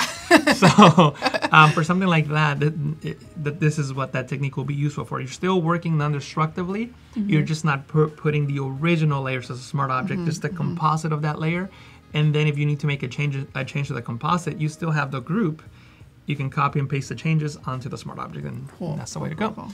That's awesome. We've got about 15 minutes before the design feedback, right? Yep, about 15 minutes. So make sure that you submit those challenges. If you need to rewatch it, Voodoo Val gave that little challenge, which was to use Adobe Capture and halftones to create a comic book style action promo. So yeah, head over to Discord to submit those and we'll be reviewing them. Jesus will be giving his feedback. So yeah, about 15 minutes. Cool. So we have some time to bring in our cop zombie. Cool. Because he actually... did he make it through? He made it through. Took a while, but he's there. He should be here. There he is. Oh my God, there he is. So we gotta give him, we gotta animate him. So what should we have this guy do? You guys give me a keyword. Suggestions. Yeah, any keyword suggestions? Let's see. We'll wait Maybe he can be like crawling. Oh, okay, crawling? All right. I think there's a zombie crawl here somewhere. Yeah, zombie crawling forward. There he is. Oh, there he is. There you go. Rawr. I love your sound effect. Rawr. Oh wait, maybe which way should he be going? Maybe like I don't know. Let's see the timeline. Wait, where is he? Oh my gosh, that's amazing. Oh, they're all moving. Oh my God, I love it. That's amazing. Yeah. So someone said to dance or to climb. Climb, burpee. Neil's like burpee. I wonder if they have a burpee. Let's see. That's a good one. Running away with his hands up. Burpee. Thanks for the suggestion, guys. Oh my God, there is a burpee workout. There's a burpee? Yeah. Let's see. Neil's going to be really happy. There he goes. There he goes. Oh my goodness. I love it.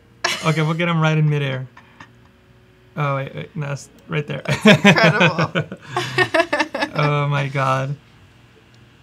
That is so fun. He's like right there, just trying to work out. That's really cool.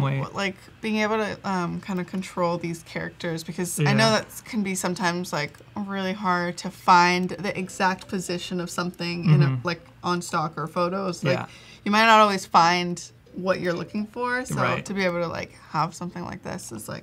And as really you guys cool. saw, it's not that difficult to control. Alberto is like, do the Macarena. Oh man. I don't know if they have that. We'll look it up. Yeah, we'll look it up. See. I'm just trying to match adjust the lighting. Yeah. But anyway, you guys get the idea. Yeah. Let's see Macarena. Let's see if they have that. I'll be surprised if they do. I'd be so surprised if they have that. I'm wondering if I'm spelling it correctly. Oh my God, they have Dancing the Macarena. Oh my gosh, you guys. They have Dancing the Macarena. I can't. Let's see him dance. Oh, there he is. He's doing it. He's doing it. Oh my God. This is amazing. Yeah. This is the best one. This is my favorite.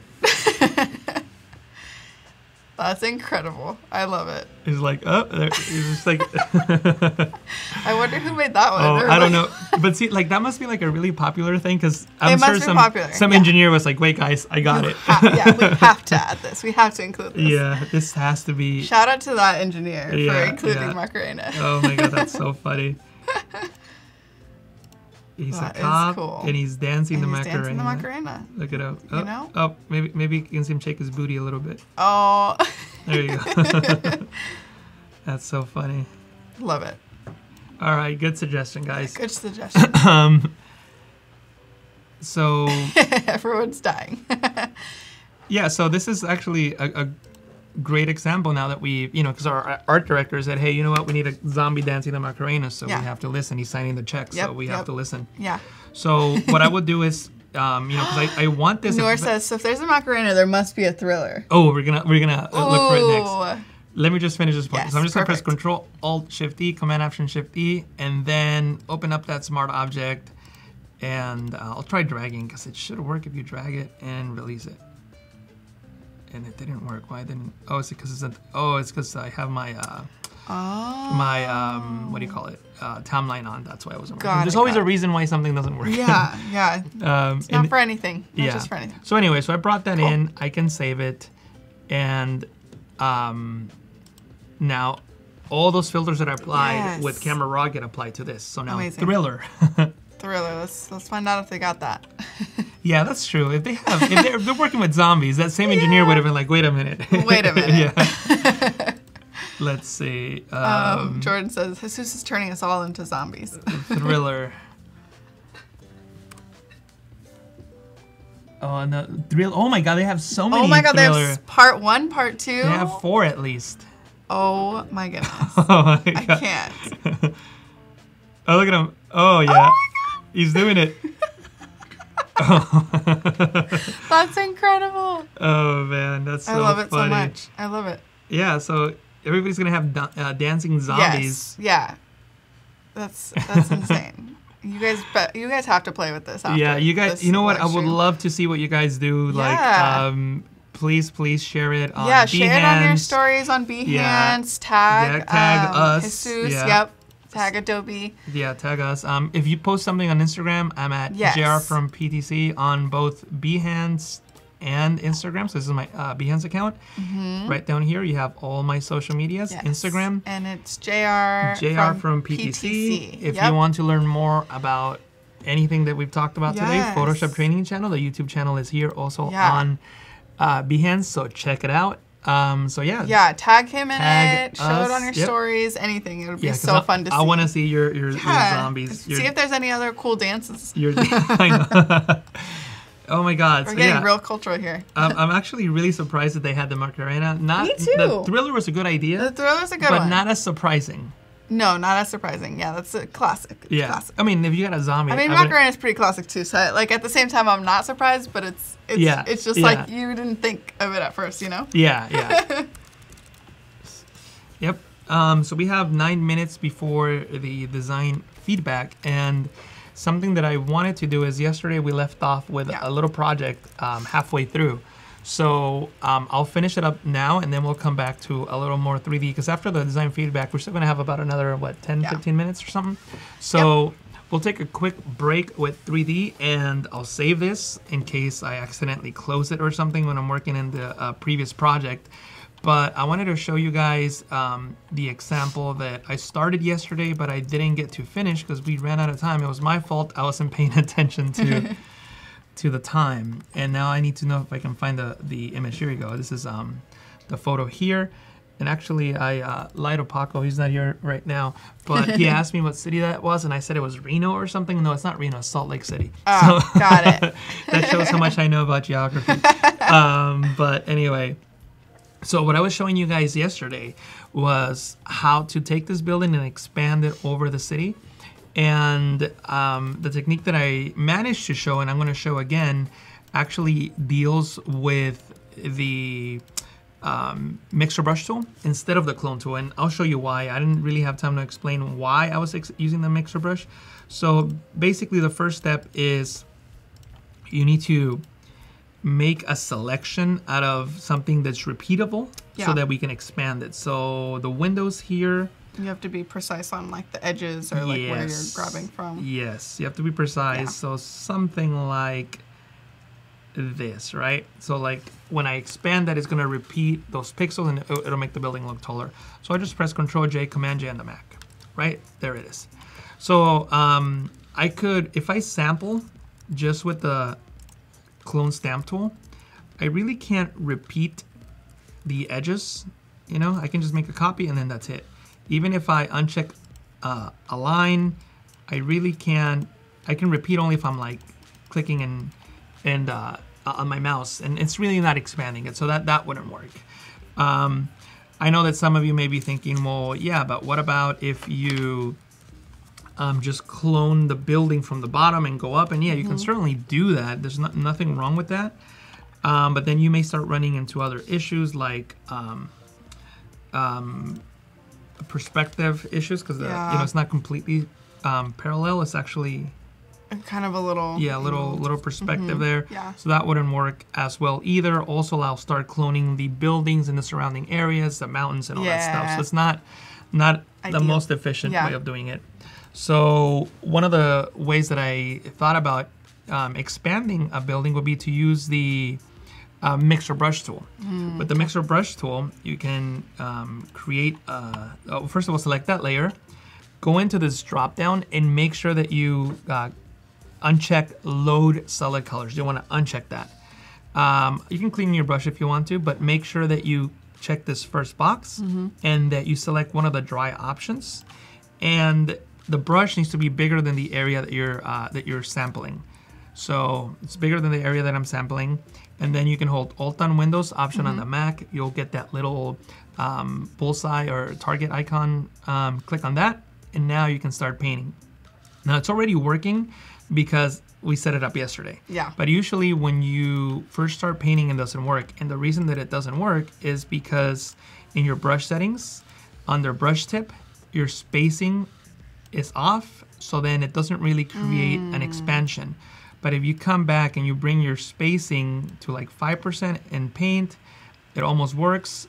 Maybe bring it down by 1% to 4%, and it should work now.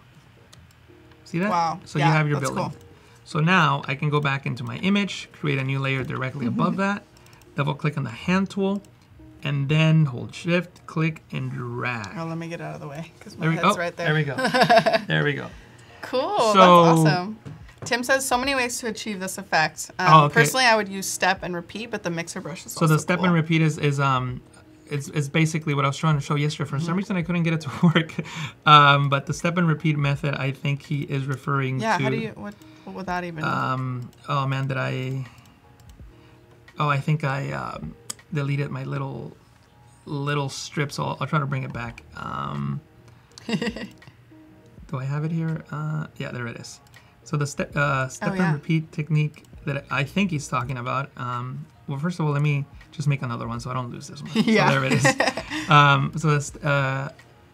There is a technique with transformation that Photoshop remembers your transformation. So you press Control-T, Command-T to transform. And you, let me think about this. Actually, I'll duplicate the layer. I think you make a selection, Control-T, Command-T to transform, and then you like move it up. And then I think that after you commit those changes, you can just yeah. So after you commit the changes, you press Control-Alt-Shift-T. For some reason, it wasn't working yesterday, and it's exactly what it did. Yeah. So that's the method that That's super I cool. think Tim is referring to. Yeah. So I mean, it works as you can see. You just have to, I guess, in both methods, you have to remember the steps. I just think it's easier to just do one swipe. Do one swipe. Yeah. But I mean, you can certainly do this. There's no problem. There's so many different ways. Yeah, so. there's no problem with doing that. No. Yeah. Very cool. But yeah, so you first have to duplicate the layer, make a selection around the layer.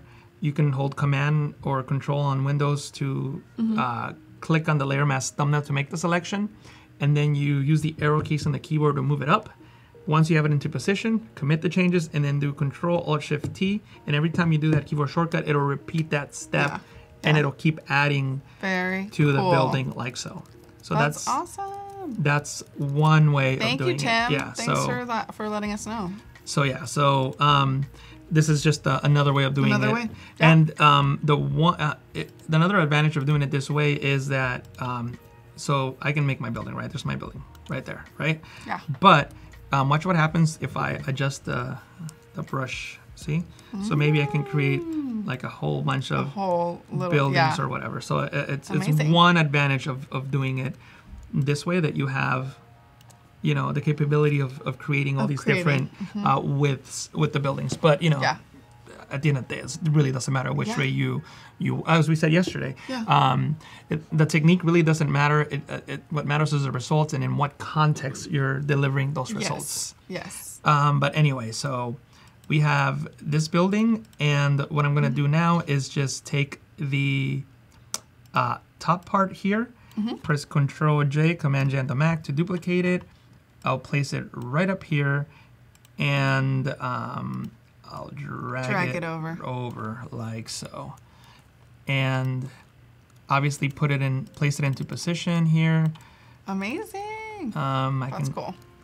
I can just go like right here, more or less, and then, you know, do a really quick job masking it. Take your time with your own images. Obviously, we don't have much time. I'm looking at the time. I know you're like conscious of the time now. Anyway, I can do a much better job if I had a little more time. But there's, oops, my layer mask. There it is. Perfect. Anyway, That's so really cool.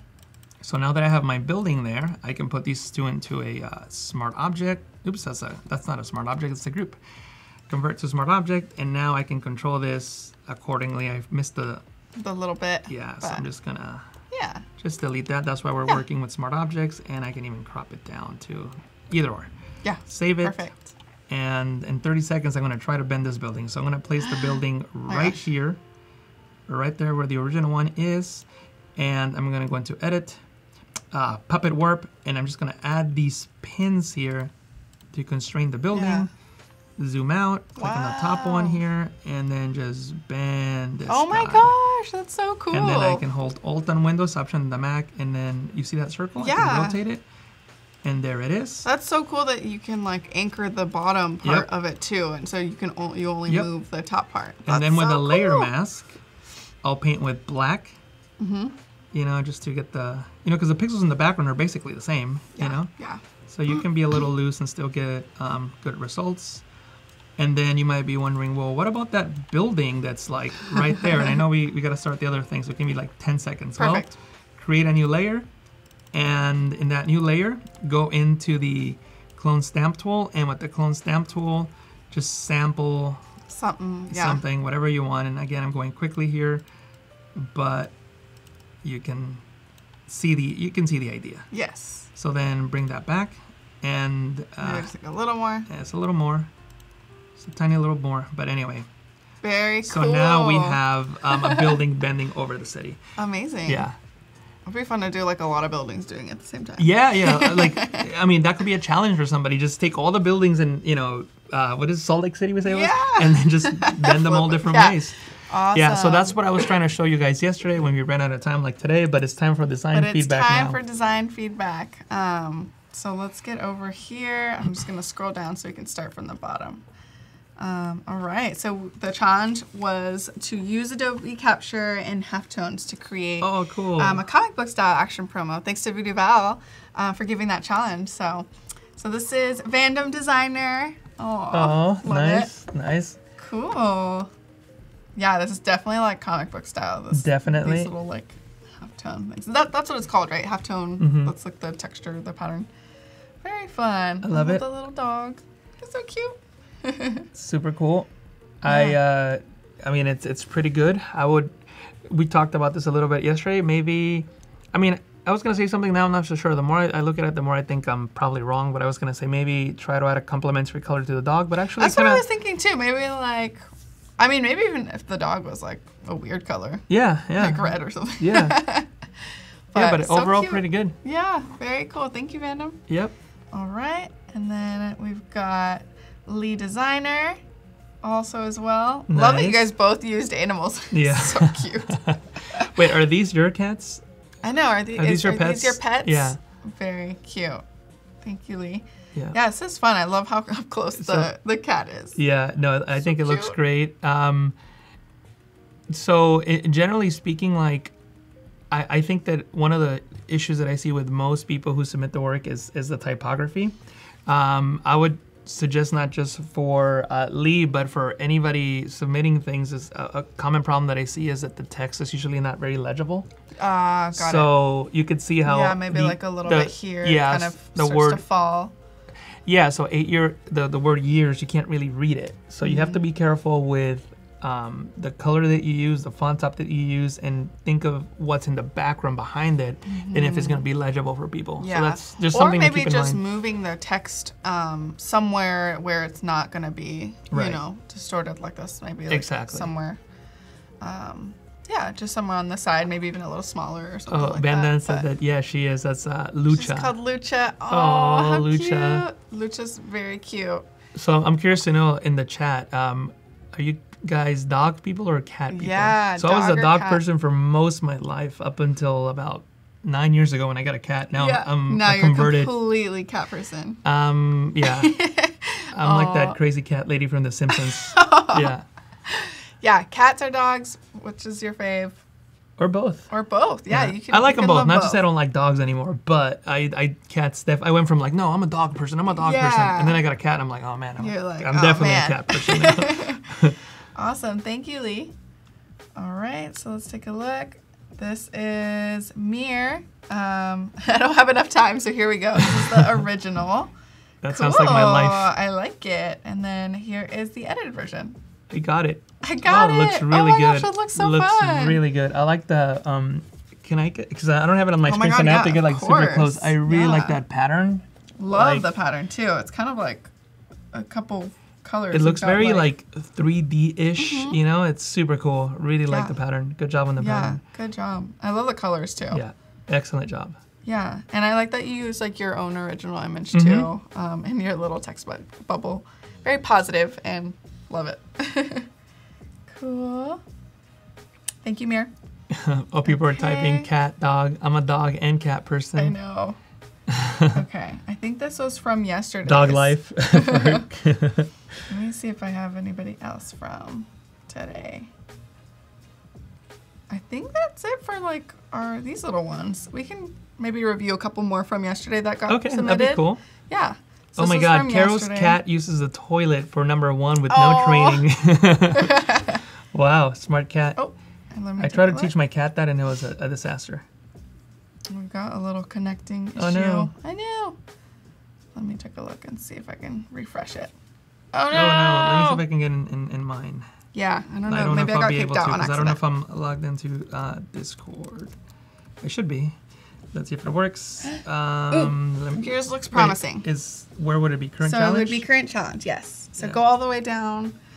Yeah, we only had a couple submissions for this time around for this challenge. I'll let you navigate. But yeah, You're go all the the way pro, down. Oh. Awesome. Keep going down. We were right about, let's see if anybody's submitted actually recently. No. No, huh? Okay, let's look. So we were right there. This is from yesterday's challenge, which is cool too. Which was double exposure, was that? Yeah, it was a double exposure to create like a movie poster, I believe. Okay. Yeah, which is super fun. So the first thing I noticed is something that I just mentioned earlier, that the text is not very legible, October 2019, so I would maybe work on that a little bit. And in this case, probably the easiest way of fixing it maybe is just making it a little smaller, so just over her shirt, and then you'll be able to see the text. Yeah, totally. Or just like a lighter purple or something. Something even like the top. Something that just makes it a little more legible. Yeah. Love the Starry Night though. Yeah. That's really fun.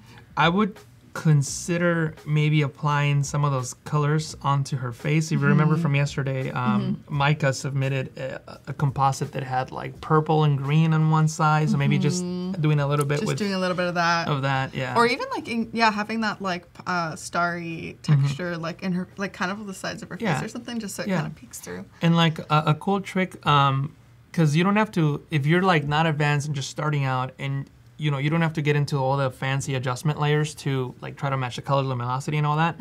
Like a very simple trick is just to duplicate that background layer, place it above her, blur it so that you can only see the colors, and then change the blending mode to color, and then reduce the opacity. So you kind of start already at least giving hints of the color in the environment. Yeah. It's like a super quick way of getting decent results. Yeah, that's awesome. Yeah. Great. Cool. Well, who was that? That was from Pink Plut. Cool. Thank you so much. All right, let's click out of there and go into the next one. This is also from yesterday's challenge as well. So this is the final look. I like it a lot. There's a lot of things going on. It's like an eye, but also like an ocean. Isn't it? Because I'm seeing the eye. I'm seeing obviously the woman with the camera. Yeah. I'm seeing the ocean, but I'm also, and tell me what you think, I kind of see like maybe like a storm, like one of those. Yeah, like a black hole or like a. I mean. Okay, there's definitely like a little bit of, there's definitely ocean because like there's a boat right there. Okay, cool, yeah. Yeah. All right. And then like the iris or like an eye. Yeah, I can kind of see it. Super cool. Maybe even like that, that's kind of like be also like a lens or like something. I think you're right. Yeah, because there's like that big highlight there. I don't think a person's eye has that. I don't think that. Mechanical. No, but that's good job. very cool. Yeah, good job. I love the colors. Yeah, and I can see that texture coming through. And I think this is like what like double exposure is all about. Like you really can't tell where things end, where things start, which is from what photo. So I think this is a really good one. Yeah, cool. All right. Ooh, this is a nice one. I love that. See, like I really like the type on this one. It's really nice. I love the type. I love the white space too. Yeah. So like now I'm thinking, should I read it bear or B-R? B-R. Yeah. Very cool. Yeah. Yeah, No. the bear looks really And awesome. I really like double exposure effects like this one where like for example, the ear is it's taking the shape of the mountain. Yeah, so that's it's in the super back, cool. yeah. Like that's really when I really enjoy double exposure effects. We talked about it yesterday, how recently I've been into like photos and composites that have a lot of negative space. So I like how the bear's like way at the bottom and there's all this white. I know there's text there too, but there's still a lot of negative space. I think so I think it great looks really too cool. because the text is in a spot where like it's really legible and really kind of stands out too. Yep. So that's awesome. Nice. Great job. That was from This was from Matt Jenkins. Matt Jenkins, yeah. Cool. Thank you. And This then is from this is Fanny. from Fanny. Uptown Stories. It seems Okay. like maybe like a novel or a Yeah, movie. or a movie. Yeah. Very fun. I love the cityscape. The city. I would, because I'm getting the impression that this is maybe like a photo of a window and you can see the reflection of the person. If that's what the intent was, I would love to see like what blending mode Fanny used. Because maybe the light and blending mode might be better because it kind of like mimics how like a reflection would work. But I don't know. I would have to see the file. Yeah. No, but that's cool. But I like the colors. I like the colors. Yeah. I'm curious what it would look like if the town was also the same font too as that. Right. But as far as the double exposure, it looks fantabulous. Awesome. Yep, awesome. Ooh, okay. Diana, Natalie. Secret Memoirs of the Secret Sea World. Oh, wow. Nice. Cool. That's fun. Yeah, see, like, I think she was doing a great job in the typography, but then it went down to like coming soon, and now it just like kind of gets lost. Yeah. So I would, again, just Be mindful of where the text. And a lot of times, I know it's difficult to see the mistakes that I don't call them mistakes, like imperfections that you make. When Happy accidents. Yeah, when you're making your project. So there's a couple of things that you can do. The easiest one is just to walk away for like 5 minutes, come back and look at it. Yeah. And you might be like, oh, okay, now that I had some time to like just forget about it and see in it, I can actually tell that something is not right. If you don't have the time, there's a super cool feature in Photoshop under View, which is flip horizontal. So this doesn't actually flip the image. You don't distort pixels anyway. It's just the view changes. So in the view change. So you just flip it horizontally. Sometimes you might catch mistakes that you didn't catch before. Okay. So that might That's be an interesting way of like kind of. Yeah, but again, if I were to save that file or export it, it'll be the original way. So I'm not distorting pixels. Got it. But anyway, so it might be like a good way of like for you to like see something that you've made in a different way. But I think that it would help for a lot of these for you guys to take a step away for a little bit. Step away from the project, come back, and look take at it a from little different walk, angles. something. Yeah. I know that's so important as a creative. Sometimes like you can get really stuck on an idea, or like you're just really like trying to force it, and sometimes you just need to like back off and for a second. Like a lot of times, it's happened to me this week where like I was working on something and I worked till late one night. The next day I look at it, I'm like, oh my god, what was I thinking? Yeah, you're like, scrap that. Yeah, exactly. And I didn't use it, but you might spend a lot of time on something and just realize, you know what, it's not working. And it took like a night of me to sleep to like forget about it. Sleep on it. That's like sleep on it, exactly. Sleep on it. And no, it wasn't gonna work. Definitely. Ken says, wish I had done that with my Terminator trailer submission. Changes I made the next day made it so much better. Exactly. Which, totally. That helps a lot. So thank you, Diana. Yep. Natalie. And this is from, Diana and Natalie. Perfect. Thank you. And then this is P40. Here's my attempt at the layer masking. Nice. Ooh. I like that you kept it black and white. Yeah. Or like mostly black and white. I can see a little hints of green. Yeah, little hints of green. It's nice. And I think there might even be like a... Oh, no. I see, like, I like this that I have to, like, really look to see what's going on. Yeah. Because I thought there was maybe, like, a third photo, but now I see that that's actually her hair. What's that little, like, blue or, like... That might be, like, a little... Like a little... Water, like, they're, like... Oh, it might just be, like, the water on the rock. Because it looks like there... stream or something? Yeah, because it looks like there's, like, a little stream, a river, whatever it is, and then there's, like, that little pocket of water, like, just on the rocks. Yeah. Cool. Super cool. No, I like it. That's awesome. Super cool. And this was Thank from you, P40. Ooh. Oh. Wait. Okay. Oh, it's up here. I'm like... I don't know how to pronounce that. Backmores? Yeah, Hopefully. Backmores. Yeah, it's movie poster for 5. Day challenge number 5. Okay. No, really, really good. You were talking about the rule of thirds earlier in the stream. I'm assuming this is what he did, placing the main subjects on the side of the image as opposed to right in the center, which I think works great. In this one, I'd be actually willing to say maybe even make the man playing chess even lighter, so we see more of her, and you can only see like parts of him. Yeah. I think that might look a little bit better. Again, I'm really into the negative space right now, so I'm thinking that. So you're like, love it. Yeah. Cool. Isn't it weird? Do you go through that where you go through like phases that you just like a certain style for whatever reason? Yep. Yeah, it's sometimes it's like the trendy thing too, where like something that just you're like, oh my god, I used to hate the color pink, but pink looks so good in photography. Like to me, I don't know, it just like it pops, and now I like love it. It's so weird. Yep. No, but overall, good job. Thank you, Backmores.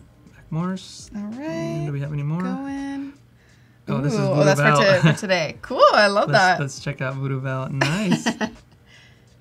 Excellent I dig job. it. Yeah, I dig excellent job. Love the texture. Yeah, the colors are so fun. She has that same texture too, where it's like overlapping. Yeah, it's super cool.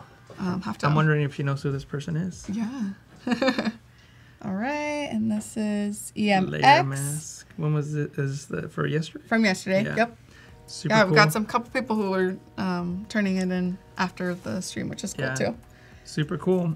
I really like the style because the good job. The tattoos really match like the background, feel, the background, the scene. Yeah, the one thing that I think it's like 99% there. The one thing that I don't particularly like is I don't think the coming soon, even though it's legible, I don't think it goes with the feel and style of the rest of the image. It's very grungy, very artsy. Yeah, and that's like very corporate. I almost wondered very cold. if it was in this kind of text, but maybe just the date. Yeah. Or something like that. But yeah, very cool. Yeah, just that font, I would just swap it out to like something more playful, so to speak, like the rest of the image. Yeah.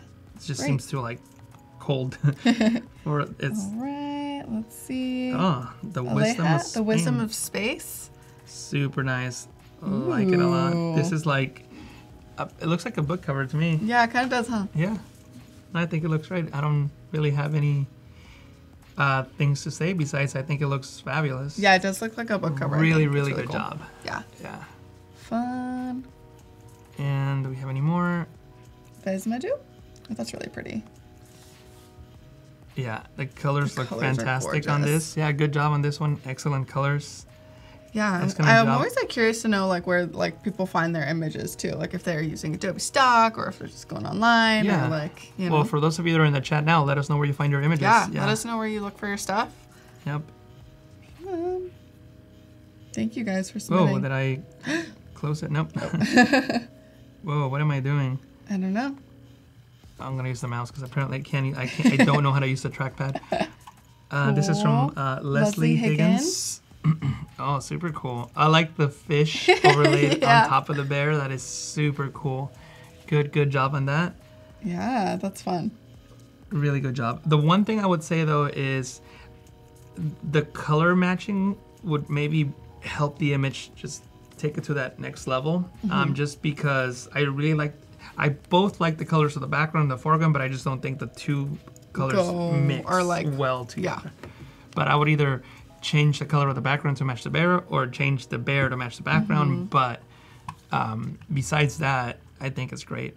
Yeah. And maybe just a small critique on the masking on the fur of the bear, because they were doing it here. You see that? How the fur? It's like detailed right there. And then they were like, "Screw it, I don't have time." Which I do all the time. All right, let's go. That happens to me all the time too.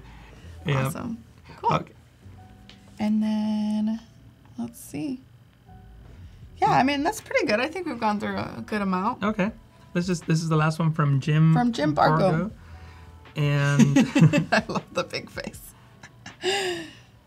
So we talked a little bit about this yesterday, like just masking the face and putting it there might not be the best way to approach it. Maybe mask the background so that it's over the face. It's probably the way that I would go about this. Yeah. Yep. But Cool. good job, Jim. All right, so let's get back to Yeah, let's get back to Photoshop. Photoshop. So people are posting where they find their images. Yeah, Unsplash, Pixabay, Yeah. Pexels, Google, Adobe Stock. Yeah, Adobe That's Stock. good. So one thing about Google, do it for practice, do it for fun, but do not like do it for client work or for maybe interesting. Make it a habit to get that license. Yeah, image. so when I first started out with Photoshop, like many people, I don't even know if I was using Google, but I was definitely using photos from the internet. Yeah. This is, 2000 or 2001, something like that. And I made a composite that a magazine really, really liked, and they wanted to buy it for me, but I couldn't sell it because I didn't have the rights. And I tried to recreate it using like photos that I could get the rights to, and it just wasn't the same, and it wouldn't work. So that's such a bummer. It's okay for practice, Yes. but if you're gonna spend some time and create something cool, I would where you're doing recommend client Adobe work Stock or something that gives you the legal rights to sell it. Yes. Cool. All right, let's get back into Photoshop here. I'll zoom out of your thing. Thank you very much. Cool. And let's go back into, how much time do we have? About, what, 10 minutes? Is that Got what- about like 5-ish Oh, minutes? 5-ish Yeah. minutes. Okay. Since we're working with 3D, I want to show one other thing that might not necessarily be the best for this particular composite, but I'll still bring it in just to show you guys this super cool technique. Yeah. Let me just think of the best way of doing this. So you can actually, we created a 3D model inside of Adobe Fuse. We brought it into Photoshop through the Creative Cloud library. You can also create 3D models in Photoshop. You can't really model a zombie or a character. What you can do in Photoshop is you can extrude a shape. So if we have like our little Adobe Illustrator logo, we can extrude it and we can make it thicker. You can think of it as pushing dough through like a cookie cutter. Okay. And we can then use that 3D model and we can apply the colors and reflections of the 3D scene to make it seem as if that's in the scene. So that's what we're gonna do next. Cool. So we have about 4 minutes left. Perfect. You know what? I'm gonna do it in a different photo just because I don't want this to be so slow since we don't have that much time. So let me see what will work. This one should work. Cool. And just so that my computer doesn't slow down too much, I'll save it and close it. I know, because you're working with the pretty... Yes, even big saving file. it now is taking long, so what I'm going to show you guys right now may just be too slow. So I'm just going to do like an A for Adobe. You can put whatever word or text you like. I'm going to make it, actually, I'm spending too much time on this. I'm just going to go for Proxima Nova because I know it's got a nice thick font. So that's Proxima Nova, and then I'm just going to use black. So A for Adobe. And I'm just gonna make this A so much bigger, like so, right? There it is, A. If you go into 3D, you can get a new extrusion from your selected layer. This is going to do that cookie dough cutter thing that I was talking about. Ooh, okay. You can then rotate the text, you can see that there. Yes. Under properties, you have the shape presets. And I'm gonna use this one here called float, and it just floats my text, and I just want it so that it has this roundness to it so that it can catch reflections. The way that I'm going to make it catch a reflection is by creating an IBL image-based light, and you can make one by going into the background here, and I'm just going to copy these pixels. Okay. Edit, copy the background. Then I'm going to go back into my 3D layer. Under environment, I'm gonna go into the IBL image-based light, and I'm gonna go into edit texture. And the texture by default is gonna be that little thing there, which is not what we want. I'm gonna paste my image, but obviously my image doesn't show, so I wanna see everything. Image, reveal all. I'll close it, save it, press OK. And now the 3D model is going to be catching the light and reflections from this file. It's taking a little bit, so let's give it a second here. especially when it got like 2 minutes left. Oh my God. There's nothing more fun than looking at the progress. And you can't see the progress bar because it's like right behind me, but it's like at 75% right now. Ooh, there you go. Almost there. All right, so did we do it? Almost there, 99%. Almost there. Come on. Still going. The suspense, you guys. Yeah. All right, there we go. So I'm going to go back into my little A, and I have all the inflation materials. You see material, if I change the diffuse, it changes the color to whatever I want. Yeah, I'm glad that I didn't do this with the zombie one. But anyway, so see, I can change the color, right? But that's, yeah. Under diffuse. Cool. So that's not what I want to do. I just wanted to show you guys that option. What I do want to do is I want to increase the reflection on all these. So I held shift and click on the top, bottom one, selects them all. All the materials, I'm just going to increase their reflection. See Whoa! that? And see how now so cool. the background is being reflected. So I can click on environment, and then I could click on the move tool and, oops, environment. Come on, environment. Oh my God, about 1 minute There's so left. much we want to show you guys. Yeah. So much that Jesus anyway, wants to show you. if I was in, there we go, environment, and I can click and rotate on the A and find where to reflect, you know, what areas of the street is going to reflect. And then there it is. Yeah. I can go with the infinite light and, you know, adjust the lighting. Yep. And then when I'm done, I could just render my 3D text. And I could have done that with the zombies as well, but as you saw, I was just so slow just with the letter. Much. Yeah. But cool. We did it. We did it. Thank you guys for joining us on day 2 of this awesome live stream with Jesús Ramirez. Make sure to go follow him or go check out Photoshop Training Channel on YouTube. Yep. You can be able to watch the replay of both of the live streams from yesterday and today on behance.net/live. So, yeah, thank you guys so much. And thank you very much. We'll see you next time. Bye-bye. Bye.